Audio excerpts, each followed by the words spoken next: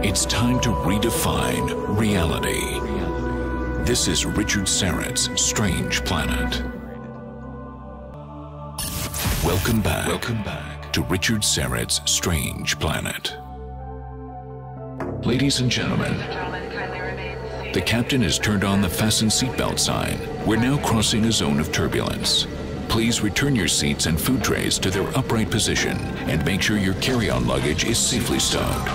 You're about to leave everything you know behind. This is Richard Syrett's Strange Planet. Strange Planet. Richard Syrett on Zoomer Radio. Hey, thanks for inviting me into your home, your long-haul truck, RV, camper, taxi, your parents' well-appointed basement with the simulated wood paneling, electric fireplace, and the painting of dogs playing poker, your loft, that greasy spoon just off the interstate, and your cabin in the woods. Film historian, author, theologian, lawyer, 32nd degree Mason, Robert W. Sullivan IV is here this hour to delve into occult symbolism in popular Hollywood movies, and sometimes not big Hollywood blockbusters or popcorn movies. Sometimes he talks about the occultic subtext in small but popular independent films and even foreign films. Previously, on this program and on Coast to Coast, when Robert has joined me on that program, he's discussed the Gnostic films of the late 90s and early 2000s, like The Matrix, Dark City, Fight Club, The Truman Show, Donnie Darko, Vanilla Sky. Films embedded with Gnostic symbology are characterized by things like false realities, expanding consciousness, characters manipulated by a puppet master.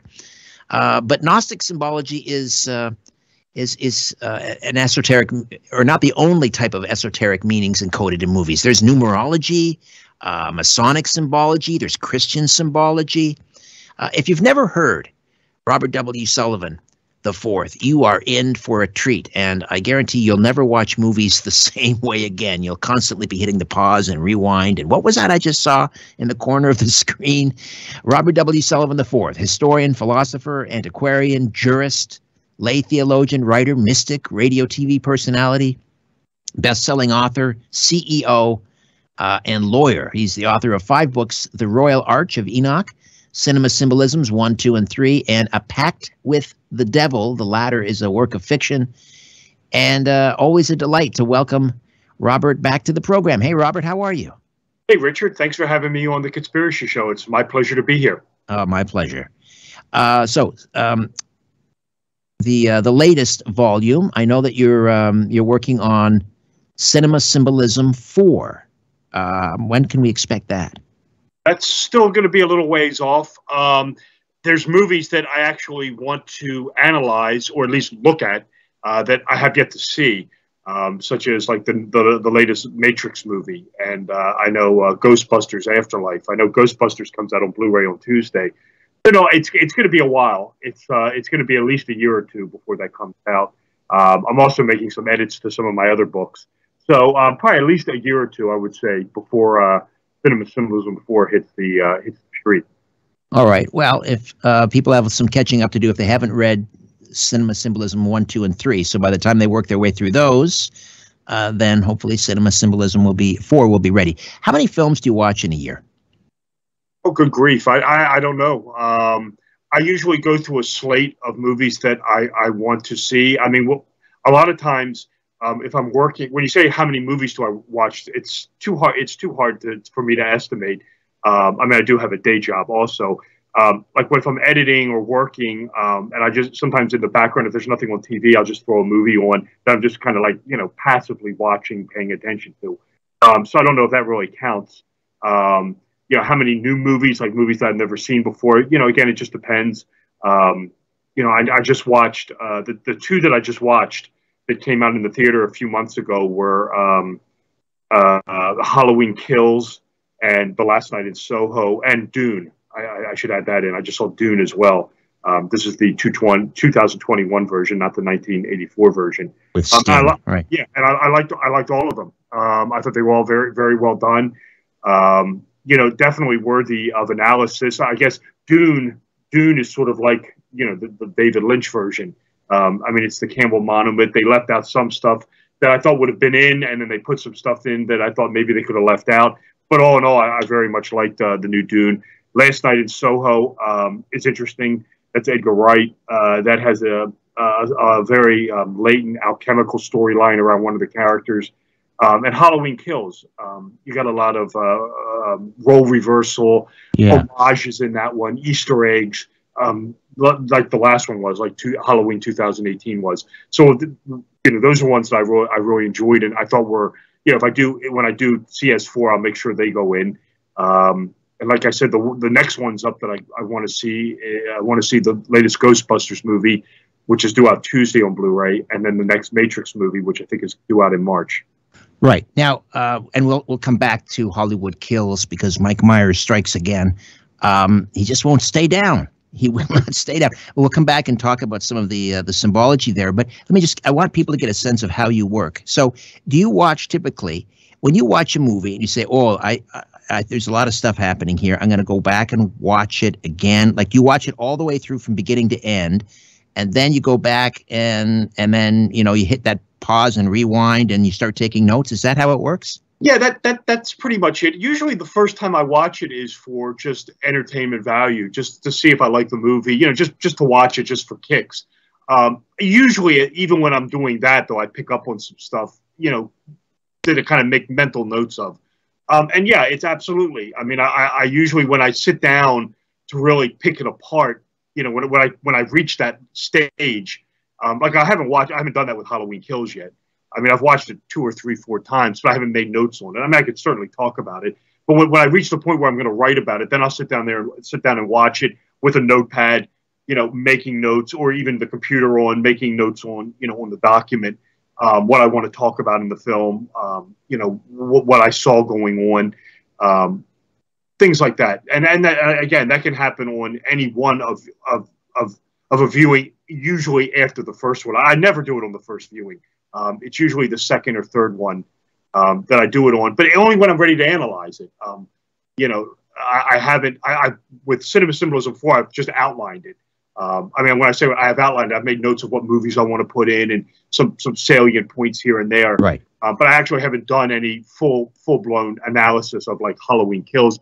But I mean, if you ask me about it, I can certainly talk about it. Okay, so again, there may be people joining us who haven't heard from you before, and so I want to give them the sense how this works. I mentioned Gnostic symbolism, and I mentioned just recounting some of our earlier conversations. So this is sort of your work I'm parroting here, but Gnostic symbolism in these movies, there are false realities. There's expanded consciousness. There's puppets being controlled by masters, and I mentioned The Matrix, and I mentioned Truman, The Truman Show, and Donnie Darko, and Vanilla Sky, and so forth. What else can you tell us about Gnostic symbology? Like, what do you look for, and you can say, this is a Gnostic film? Yeah, I mean, you hit some of them. I mean, not all those elements are always present. It's again, when like you said. I mean, you got it right on. The false reality, or a multiverse where there's one reality that may be true and one reality that may be fake. We find that in Vanilla Sky. We find that in The Truman Show. We find that in The Matrix. Is there a creator of the false illusion, as there is in The Truman Show? With Christoph, which is the Ed Harris character. That would be that's a hallmark of a Gnostic film. The one that's another one that's similar to this is like Snowpiercer, and again, one element that I would add in that's in Snowpiercer is there's always a lot of times there's like it's what Campbell calls the road of trials. There's like a series of progressions that the character, or the protagonist or protagonists, have to make in order to reach their final objective, which is kind of like enlightenment, a Gnostic epiphany. Truman has to fight his way out of Sea Haven. In Snowpiercer, which is another one of these. And again, what's funny with Snowpiercer is Ed Harris played the Demiurge again in that one, where the characters are making their way through the train cars, which are sort of these simulated realities, up to the very front of the car, which is where the creator dwells. And the idea, and Dorothy Gale in The Wizard of Oz, you know, the trials that she's going through with in Oz with the monkeys and the flying monkeys and the trees throwing the apples and the poppy fields, you know, and confronting the wizard. These are what you could call like levels or tests of spiritual purification that the character or characters are going through to ultimately reach their goal. This reflects this reflects a lot of ancient doctrines that were in parallel. This is Gnostic. In Gnosticism, they're called the seven governors. It's these levels of what you'd call super celestial purification that the soul goes on after death to reach the higher Godhead. But of course, we find this in mundane reality as well. And it's parodied. You find it in Kabbalah with the Sephirah. It's the same sort of thing. So inevitably, a lot of times with these Gnostic films, you'll find these sort of road of trials, levels of spiritual purification that the character, although the character remains alive, it's these sort of tests of integrity, of challenges, if you will, that purify, that prepare the character for the ultimate revelation at the end. And you'll find those in Gnostic films as well. And again, this runs parallel with Kabbalistic imagery. You mentioned Campbell, meaning Joseph Campbell, The Power of Myth. We remember that terrific series on PBS. I know also you're heavily steeped in Carl Jung and Jungian symbology. But for the directors that make these movies, are they likewise steeped in Campbell and Jung, or do they maybe not fully understand what they're doing, that it's embedded in their own subconscious and it comes out on the screen? Right. It's a great question, and the answer is it's all of that. I mean, you definitely have directors who know what they're doing, who you know are familiar with Campbell or familiar with Jung, and they openly admit to this. I forget who it was. I believe it was Richard Kelly and Donnie Darko was talking about. There was a documentary that he had made, or it may have been the director's cut where he was doing the narration over it. Where he was he starts talking about Joseph Campbell and how this element was here and this element was here. He talks about threshold guardians, things like that. So again, it just depends on the level of sophistication of the filmmaker. Some are very cognizant of it and encode it, and know what they're doing. Some of it is subconscious, and maybe where the filmmaker wasn't fully aware but was putting in anyway. And then there's the sort of the hybrid of both, where the filmmaker is implanting hidden Easter eggs, or the Campbell monomyth or symbolism in film, and they encode another layer that they may not even be aware of. So you have you got three of them really. It's the one where where you have the sophisticated filmmaker who is encoding it and you can pick up on it. Then you have the filmmaker who it turns up in their film, but maybe they weren't really aware of it. It's just part of the creative process, part of the storytelling. And then there's sort of a hybrid one where you definitely have the filmmaker encoding the occult symbolism, but maybe adding more than they're even aware of. So you have all of that. And and the one thing that I always talk about is each movie has to be looked at individually. You can't paint with broad strokes when you do this. A symbol in one movie may mean something in another movie, but something entirely different. And the way you figure that out is the context in which it's presented, the surrounding circumstances, the surrounding imagery, the surrounding plot, the characters, what's going on in the film. Something that's occurring in one movie could have, occult meaning, but that doesn't mean it necessarily transfers when you see it in another movie. It could likewise have esoteric meaning, but it just may be something different depending on the surrounding circumstances. And why so many Gnostic films came out in that period of the late 90s and the early 2000s? Was it just the zeitgeist? Why did they come out at that period? Yeah, it's a great question. It is. It seems to me to be some sort of subconscious, Jungian synchronicity, where it was just the turn of the millennium, the turnover, maybe from, you could say, one solar age to another, from Pisces to Aquarius, who knows? But you just had this rash of Gnostic films coming out, and I'm not sure why, but I mean, it's definitely there. I find it hard to believe that these producers were sitting around talking to one another in these movie studios saying, oh, let's just do this all at once. I really don't believe that, but nevertheless, you did have, starting around 1997 or so up to around 2002.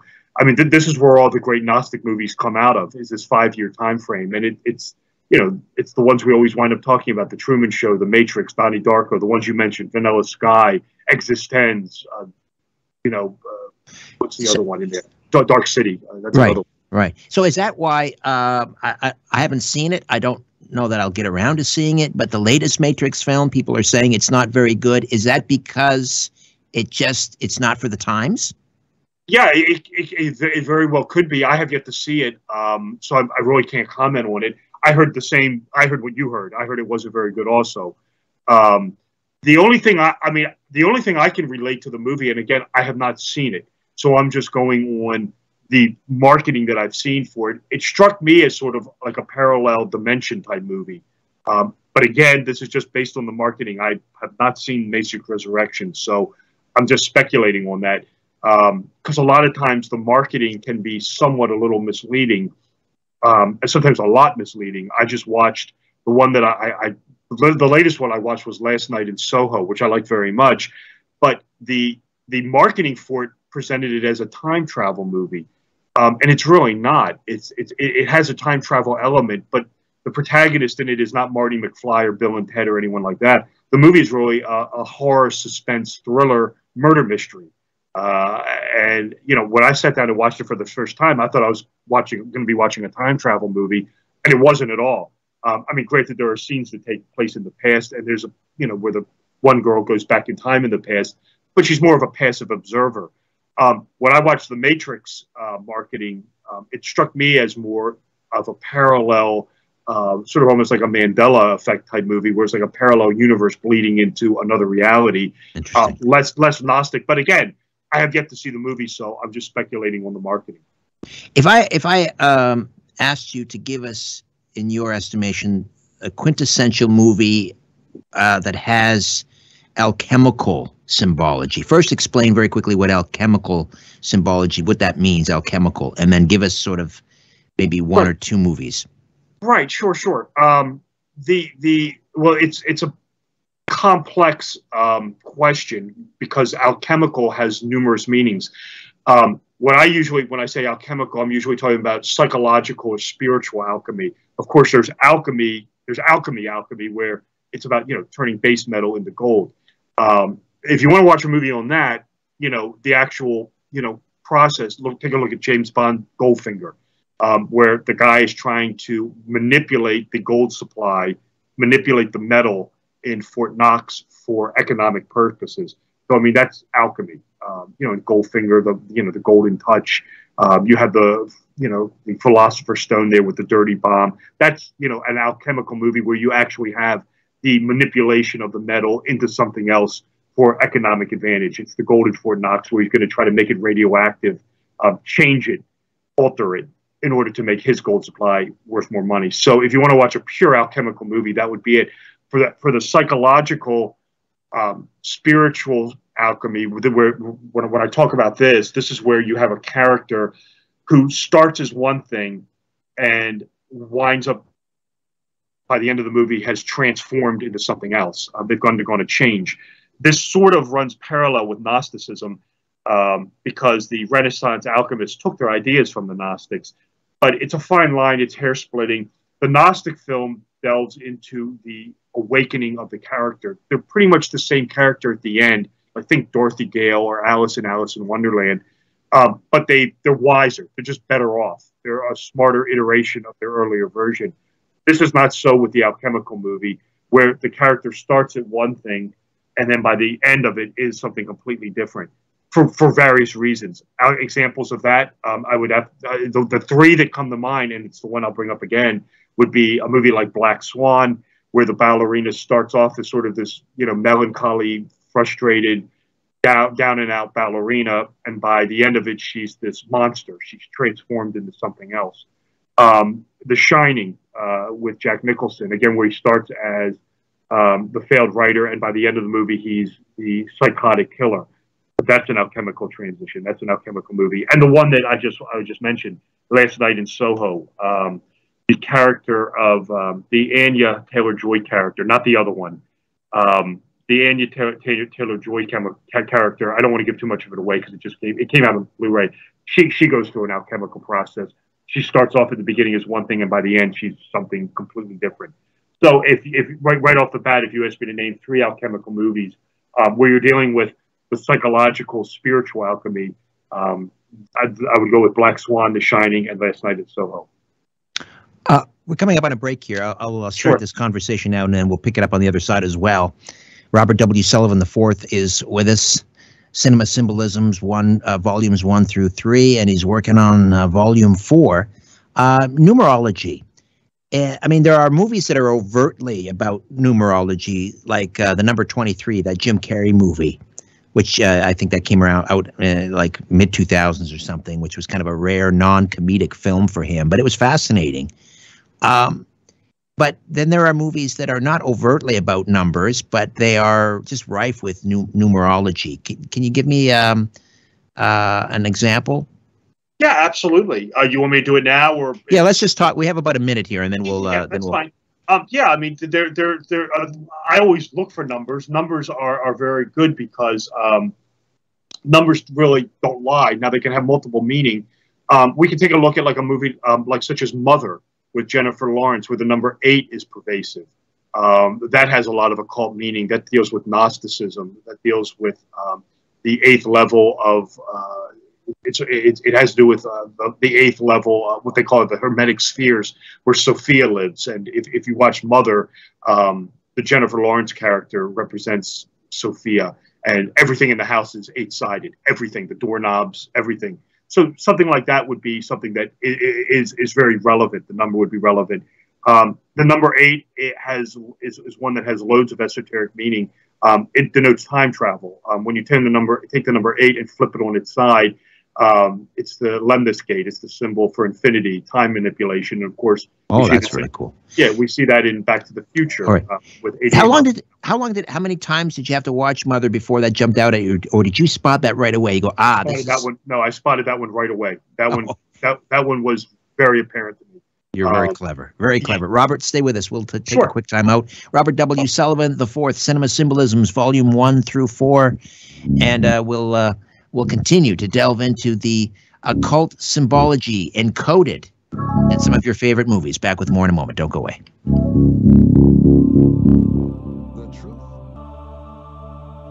Hey there, I'm hard at work on another edition of Inner Sanctum, my free monthly newsletter. Inner Sanctum features my monthly brief, a column of my thoughts and opinions on what's happening in the world.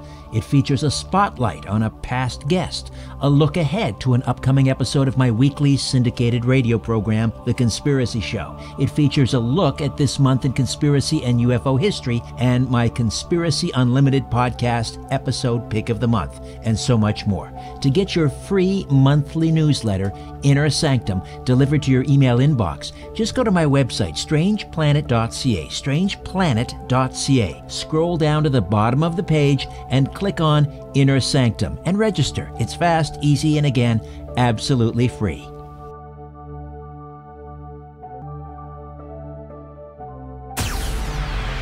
This is Richard Syrett's Strange Planet. Follow Richard on Twitter at Richard Syrett. For show information, visit the website strangeplanet.ca. The truth will set you free. But first, it will really tick you off. Welcome back to Richard Syrett's Strange Planet. From Zoomer Radio. To talk to Richard, call 416-360-0740 or toll free 1-866-740-4740. We are back with Robert W. Sullivan IV, and we're talking about symbolism in cinema. We were talking about numerology, and you mentioned the movie Mother with Jennifer Lawrence. Can you give us another example? And then then we'll move on. I want to talk about Halloween Kills. We have Robert? Did we lose Robert? Richard? Yes, there you are. Sorry about that. No worries. No, I heard your questions. No problem. The numbers. So we talked about Mother. So we would go into another movie that I would give a great example of. This one would be Black Swan, the movie I mentioned earlier. This has one of the best ones of them all. Very subtle. It's when Natalie Portman is arriving. This is near the beginning of it. Is arriving at the ballet school, and she looks up on the wall, and there's a huge poster with Winona Ryder on it. And of course, she plays Beth McIntyre, who is the ballerina being forced into retirement. Excuse me. And there's a date on it, and the date is February 12th, and it's noticeable, and that is completely intentional. That is a reference to the birth date of a Russian ballerina named Anna Pavlova, and if you research her, she crafted a dance called the Dying Swan that revolved around Tchaikovsky's Swan Lake, of course, and Black Swan. That's what the whole movie's about, is right. Swan Lake, and her ballet was called The Dying Swan, and of course it's very symbolically appropriate because that's exactly what Winona Ryder is. She's the dying swan. She's the retiring ballerina who tries to kill herself, and is forced into retirement. And when you watch the movie, and you watch the end credits of it, Winona Ryder is actually credited as Beth McIntyre, the dying swan. So when you see something like that, then okay, we're really dealing with someone here who is very adroit with this stuff, and the movie's going to be overloaded with symbolism and little themes and Easter eggs and things like that. So numbers are great, and I always look for numbers. A lot of times, not all the time, but a lot of times they can definitely tip a director's hand to what he's going for or what she's going for in a particular film.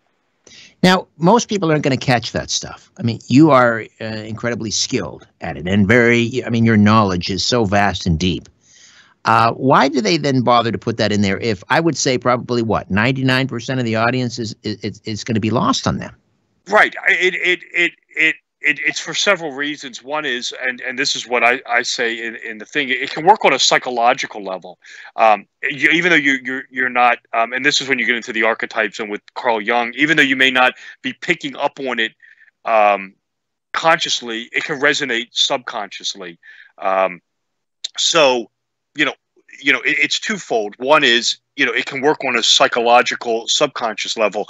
The other thing is, and this is what I like, which is another reason, motivation for it is, it's there, and it's like a game of chess. I mean, they're challenging you, the viewer, or me, or whoever's watching the movie, to keep an eye out for this stuff, and it turns the movie really into something more than just, like you said, like a popcorn movie or a piece of celluloid. It's but putting these little esoteric undercurrents and Easter eggs in movies, I believe that it elevates the film.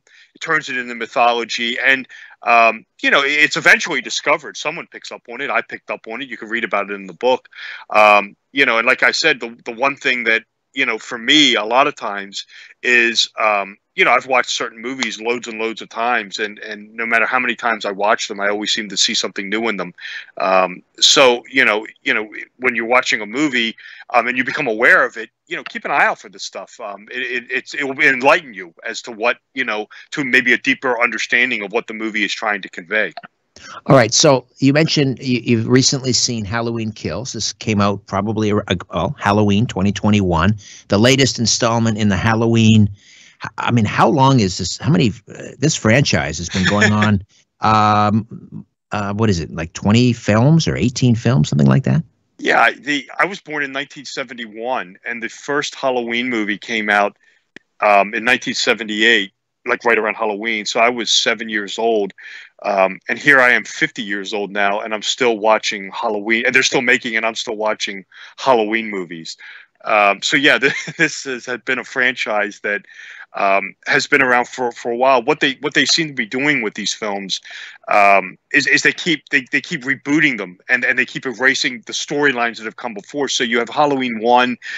I mean, it's complicated. You have Halloween 1, then you have Halloween 2, and then you have Halloween 3, which is sort of the ulterior universe, and then you have Halloweens 4, 5, and 6, which are a continuation of Part 2. Halloween 2, but then you get into Halloween H2O, which erases 4, 5, and 6, Oh Lord. and which is a sequel to Halloween 1, 2, and 3. And then the new ones that you have, and then you have the 2 Rob Zombie films, and then you have Halloween 2018, which is a direct sequel to Halloween 1978, which erases everything else. But what the filmmakers have done with these is with these last 2 and the third one coming out, which is Halloween Ends, Don't Hold Your Breath, is the movies, the last 2, Halloween 18 and Halloween Kills. There are these references to all the other movies. And it's like it is kind of like a Mandela effect, where it's like these parallel universes are bleeding in to these most recent movies. I mean, you could see homages all over the place to Halloween 3 with the silver shamrock mask, to Halloween 2 with the kid with the razor blade in his mouth. That's referenced a couple times. The kid with the boombox, which was Lance Warlock's son, who played Michael Myers in Part 2. You have an homage to that. Mrs. Elrond with a ham sandwich is referenced.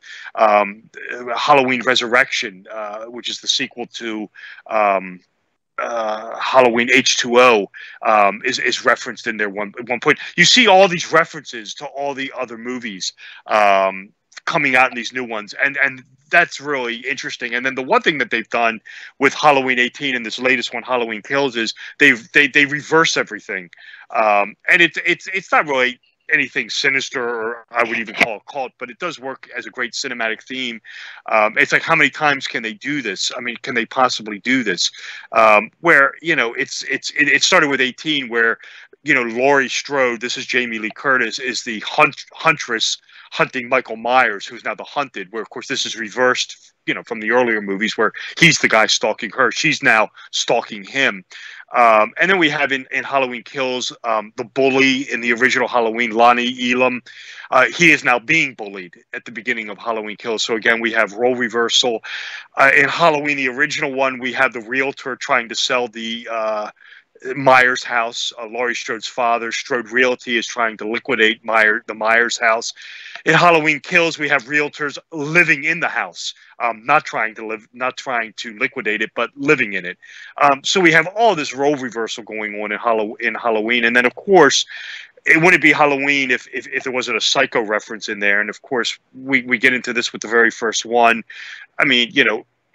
There's loads of Psycho homages in the very first Halloween with John Carpenter, Deborah Hill. They were huge fans of the movie. I mean, you know, Jamie Lee Curtis, the daughter of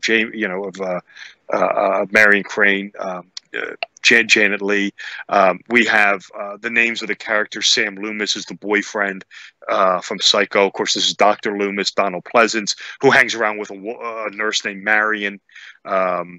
You know, in Halloween, and then of course this carries forward into Halloween Kills, where I guess I'm gonna have to spoil it here, where Karen gets knifed to death at the end. That is a complete, almost scene by scene reshoot of the shower scene from Psycho, where Michael is stabbing Karen. This is a reshoot from Psycho, this shower scene in Psycho.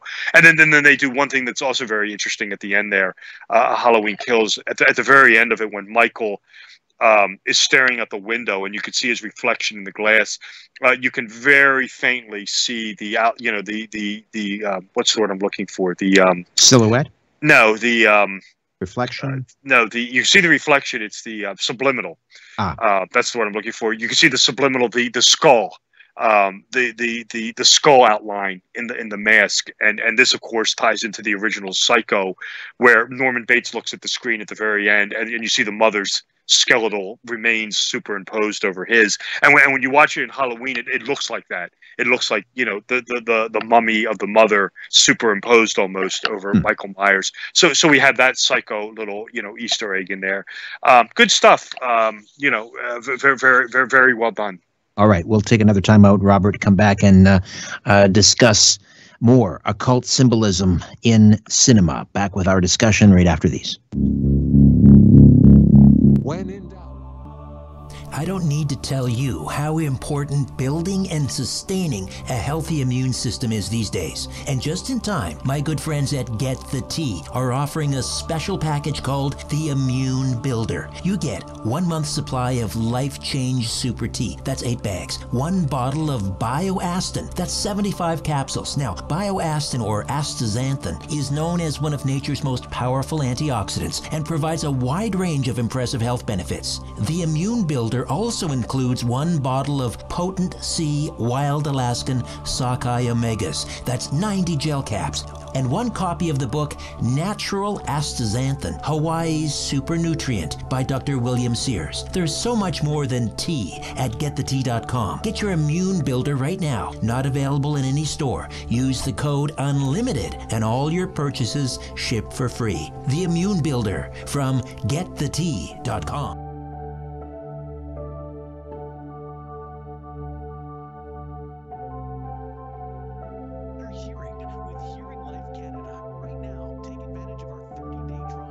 Ladies and gentlemen, the captain has turned on the fasten seatbelt sign. We're now crossing a zone of turbulence. Please return your seats and food trays to their upright position and make sure your carry-on luggage is safely stowed. You're about to leave everything you know behind. This is Richard Syrett's Strange Planet. Strange Planet.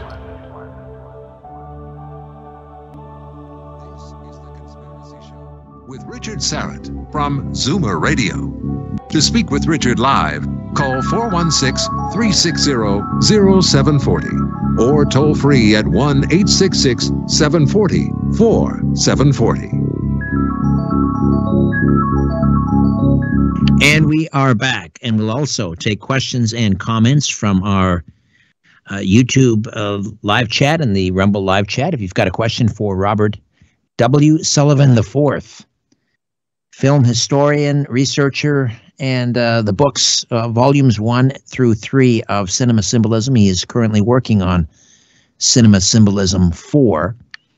One thing I learned from you, I've learned lots of things from you, Robert, over the years, but the historical figure, John Dee, is a member of Queen Elizabeth I's court, and he was kind of her spy, I guess, spy master. He was in many ways sort of the inspiration for James Bond in 007.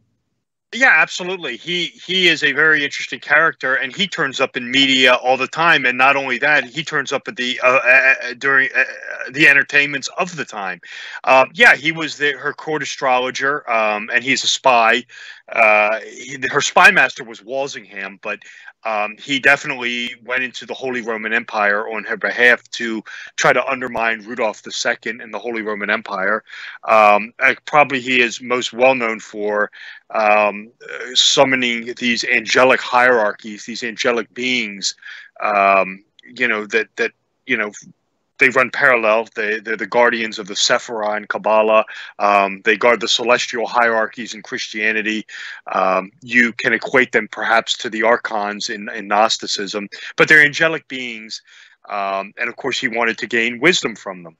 And he is what you would call a Kabbalist. I mean, he's a Christian Kabbalist. It's definitely a Christian interpretation of the Hebrew Kabbalah, where it's like I said, you have these Christian angelic hierarchies that he is communicating with for universal knowledge. And he's an astrologer. You're correct, he was Queen Elizabeth's court astrologer. Very interesting character, mathematician. But he is the attack of the Counter-Reformation. He was attacked by Christopher Marlowe, who, whether he was actually an agent or not, was certainly doing the Jesuits' bidding. I mean, he is completely undermined in Faustus, the Marlowe play, which presents John Dee, as the Black Magician. Dee's philosophy underlies the Rosicrucians. I should point that out. And again, Kabbalah, Christian Kabbalah, was also attacked by the Jesuits as heretical.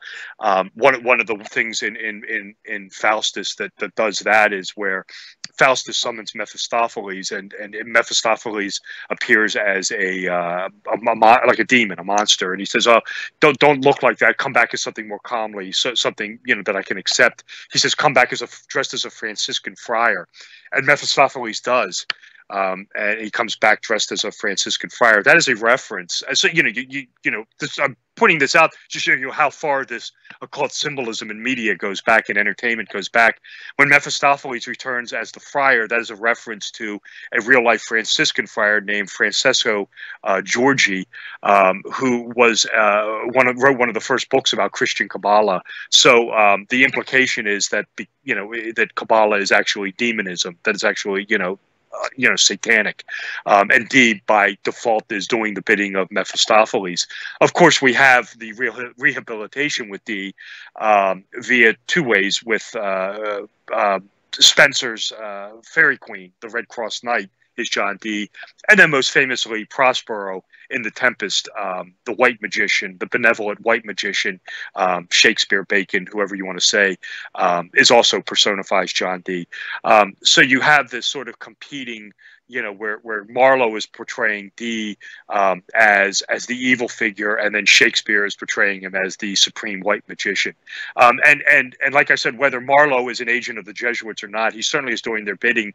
If you look at some of his other plays, Tamburlaine is an attack on Queen Elizabeth herself, and the Jew of Malta is an attack on her physician, Rodrigo Lopez. So he was really trying to undermine a lot of the Elizabethan Renaissance. It's no wonder that he was killed at 29 in a barroom fight, likely, the story goes, within the world of conspiracy, by Elizabethan agents at the behest of Queen Elizabeth, because he was trying to undermine, the Elizabethan Kabbalistic Renaissance. So yeah, I mean, Dee is a fascinating character, but you will find him in the entertainments of the time. And like I said, the use of occult symbology in theater, movies predates Hollywood, and the examples I just gave you is a great example of this. So where does John Dee and James Bond, was John Dee's symbol 007? Right, that's it. When he would go on a spy, when he was in the Holy Roman Empire, and he'd write a correspondence to Queen Elizabeth, he would sign it 007, 007. And it's actually meant to look like spy glasses. It's a 00 and then a line over them with a line down the sign. It looks like the number 7. And of course, the symbolism of the eyeglasses was that he was her eyes only. The communication was for her eyes only. He was her eyes in the field. So yeah, he was a spy master as well, or one of her spies, reporting to her, Walsingham.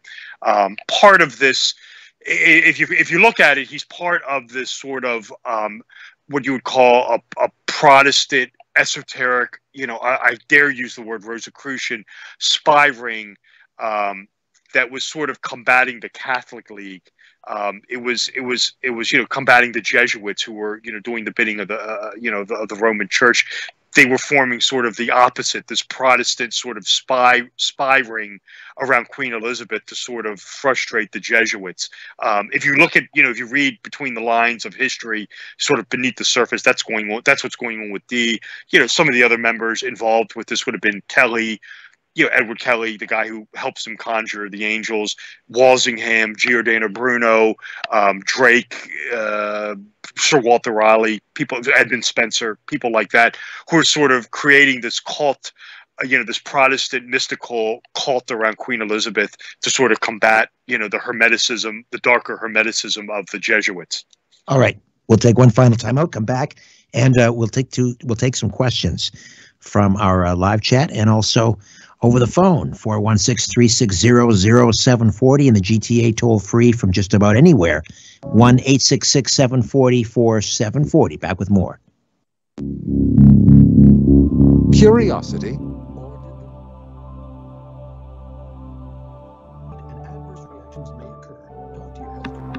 As you're staring up at the night sky, ever wonder who's staring back?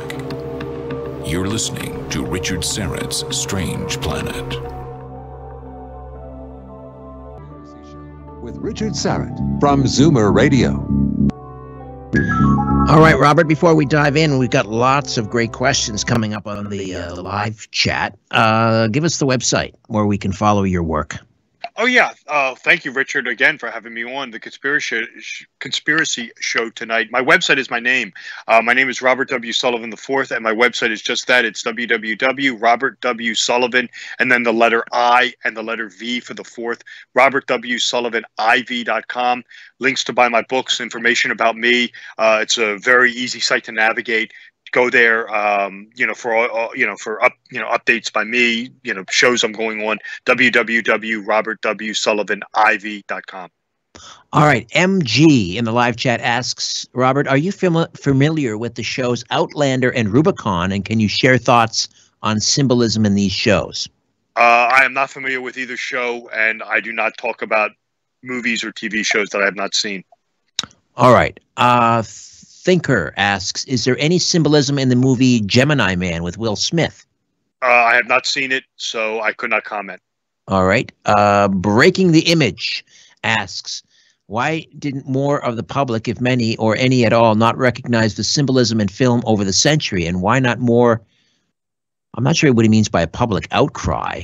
I think, again, he's maybe thinking that there's some sort of sinister when we hear occult and we hear symbology embedded, he's thinking that there's some nefarious purpose to it. Yeah, I mean, there can be. Some of it is dark, but it's to my understanding, it's a relatively new study. I mean, the cinema book. Well, the Royal Arch of Enoch came out in 2012, 10 years ago, and to my knowledge, some of the movies I analyzed in that was a Masonic book, a Masonic history book, but I took on some of the Masonic films. To my knowledge, that was that's one of the first ones that ever analyzed National Treasure as a Masonic movie, as being a Masonic ritual on screen. So it's a relatively new study, but like subliminals, the use of subliminals, that's all been, banned because that has to do with advertising. But they do it in movies, but it's usually like product placement. So, it can be nefarious, but it can also, be interesting. It can be, if you read the Renaissance philosophers, the presentation of the archetypes, although subconsciously they viewed it as a form of divinity. So, it doesn't always have to be nefarious. All right. Toxic Canadian asks, so this is a favorite, I know. We've talked about this in the past. Yeah. Eyes Wide Shut. A quick analysis. Quick analysis, right. This is Kubrick's swan song. He is, Stanley Kubrick is very adroit when it comes to symbolism. I talk about loads of his movies in my books, Eyes Wide Shut being one of them. I believe I talked about that in Cinema Symbolism too. Pay attention to the Christmas lights. They're very bright. They're very gaudy.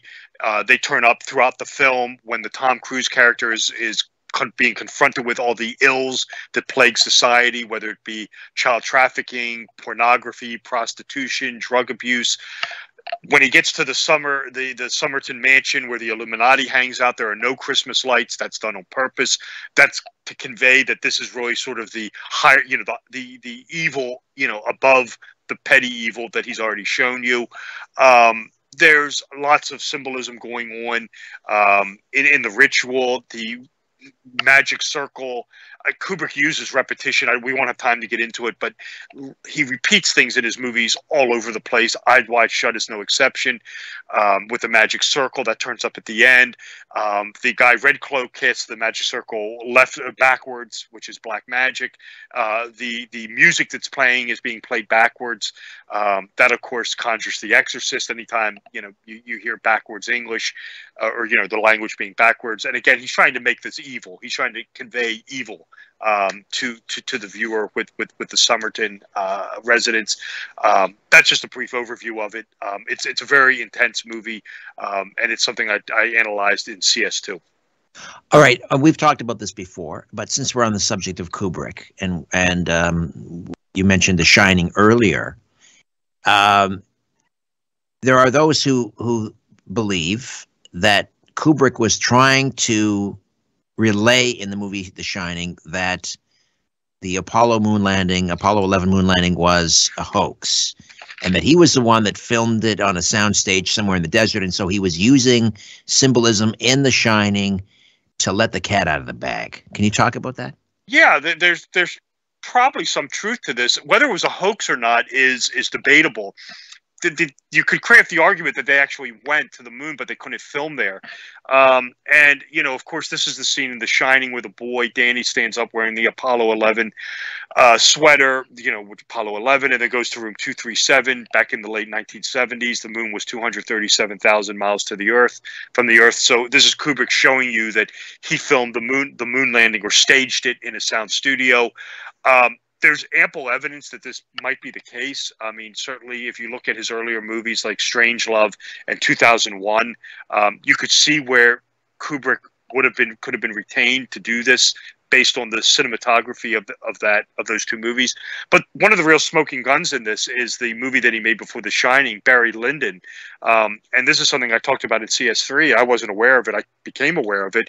Kubrick used NASA technology to film that movie. He wanted to film the movie via candlelight, which couldn't be done. It was too dark. You could light a candle, but you always had to have an outside source, like a spotlight or something. It didn't work. It always came out too dark. NASA had developed lenses that allowed you to do this, and Kubrick was given access to these lenses to film Barry Lyndon. I mean, it just begs the question, you know, I mean, how is it possible that Kubrick, you know, has an in with NASA, you know, to get these lenses to film Barry Lyndon? And the question kind of answers itself when you start thinking about it. Well, if he was able to borrow, you know, lenses from NASA, I mean, he must have had contacts there, and he must have worked for them or knew somebody. So it adds that, you know, yeah, I mean, maybe he really did, you know, film this footage for NASA of the guys hopping around on the moon in a sound studio. I mean, you can argue it one of two ways. You could say it was a hoax and they didn't go, or you could also craft an argument that they actually did go to the moon, but they just couldn't film there, so they had Kubrick, you know, film the guys jumping around on the sound stage. And when you couple that with the imagery in The Shining, and then the knowledge, you know, of Barry Lyndon with the NASA lenses, and then, you know, he made these movies where you can clearly see, you know, if you watch 2001 and Strangelove, you know, and you work for NASA, you could say, okay, you know, this is the guy we want to hire. So it's certainly probable. I mean, it's not, I don't think, anymore a weird conspiracy theory. I definitely think it's probably more likely than not that Kubrick was the guy, in fact, who did film the guys hopping around, you know, in a sound studio. And with Wide Shut, his swan song, and, you know, you've heard the theories that he was murdered and that he was. What do you make of this idea that in that movie he was trying to tell us about the existence of these secret societies and this powerful sort of Illuminati type group? Yeah, I mean, it's certainly possible. Whether you know, you can argue it both ways, because you do have it. You know, you do have it there on the screen for, you know, everyone to see. On the other hand, the movie does come out. The movie's not suppressed or anything. True, Kubrick does die right around its release. In the end, the movie does come out, though. So, I mean, you could always say, well, if you know, he was trying to expose this, why would the movie even come out? But no, I tend to agree with you. He definitely, I mean, is showing you this sort of bleak group, you know, that is sort of the puppet masters, you know, running everything from behind the scenes. You know, did this cause his death? Did this, you know, contribute to his death? Did this make him a marked man? I mean, well, we may never know, but, you know, it's irrefutable that he dies right when that movie comes out. So make of it as whatever you want to. Just like we just have a couple minutes here. Just talk briefly about this is another film technique, and that is occult casting. Right. This is a favorite of mine, and this is really sort of a memory mnemonic, where what they will do is, and this is very expansive. And this can be done with props and images, where what you're asking me about is, this is where where a studio will retain an actor or an actress, put them in a movie to draw in sort of their cultural baggage from an earlier work, and invest this new work with the atmosphere, the imagery, the je ne sais quoi, if you want, from this earlier movie. An example, some examples of this would be Max von Sydow in the episode 7, The Force Awakens. Von Sydow's presence in that movie, we probably don't have time to get into it, is clearly designed to draw in the first Dune movie from 1984 and The Exorcist. What are some other ones? Anthony Zerbe in the second Matrix movie. His presence in that is designed to evoke the Omega Man and some of his dialogue in that. Catherine Ross in Donnie Darko is designed to conjure The Graduate with Dustin Hoffman, and bring in some of the themes from The Graduate into Donnie Darko. It's very psychological. It's very subconscious. It works very effectively, though. And they do it with actors, they do it with actresses, and they also do it with props. And it can be, it's when they do it with props and with actresses, it's a form of occult mnemonics. I call it occult casting. It's really a form of the art of memory where they're using this imagery to draw in something else. But it's very potent. Robert, we're going to have to leave it there. Robert W. Sullivan, IV, for the 4th. RobertWSullivanIV.com, the website. We look forward to Cinema Symbolism number 4, and I know you're kind of reworking some of the other ones. Always a great pleasure, Robert. Thank you. Thank you, Richard. All right. That's it for me. My thanks to Carlos and Ryan. I'll be back next week with a brand new program. In the meantime, don't be afraid. There's nothing concealed that won't be revealed and nothing hidden that won't be made known. What you hear in the dark, speak in the light. What I say in a whisper, proclaim from the housetops. Move over, Aphrodite. I'm coming home. Good night. A new Richard Syrett's Strange Planet drops every Monday, Wednesday, and Friday. Subscribe at strangeplanetpodcast.com. Hey, 'tis the season to give the perfect gift. C60 Evo organic oil elixirs and facial serum sets. And here with another sleep tip is our good pal, Chris Burrows, co-founder and chief scientist at C60 Evo. Hey, Chris, welcome back. Richard, thank you so much for having me. My next tip regarding getting better sleep is related to electronic devices. So we all have these, this cell phone lying around, or we're using it on a regular basis. What a lot of people don't realize is that those devices give off blue light.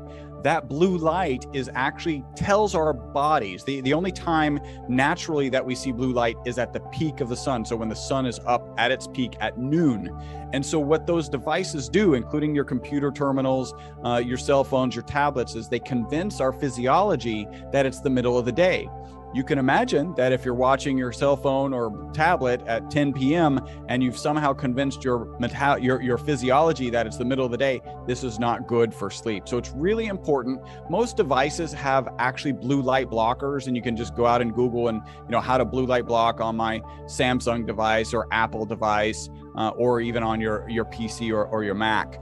Make sure you turn that on. I know people who leave it on all day so that they're never impacted by that blue light. I would recommend 2 hours before the sun is setting in your local area to turn that on. Obviously it doesn't work if you're working on videos or you're working on pictures, but try and turn that on 2 hours early.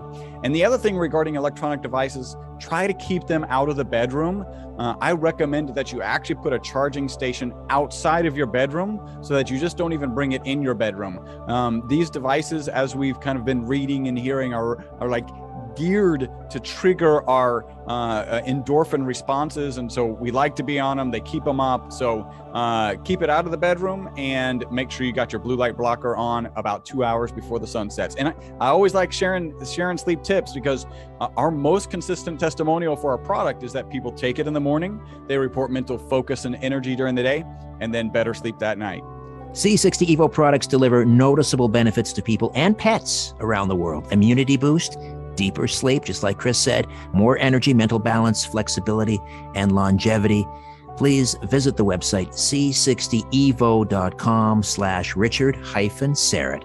And don't forget, use the coupon code EVRS at checkout, EVRS at checkout, and then you save an extra 10%. That can't wait. All right, Chris, we'll talk again next week. Thank you. Thank you. A new Richard Syrett's Strange Planet drops every Monday, Wednesday, and Friday. Subscribe at strangeplanetpodcast.com.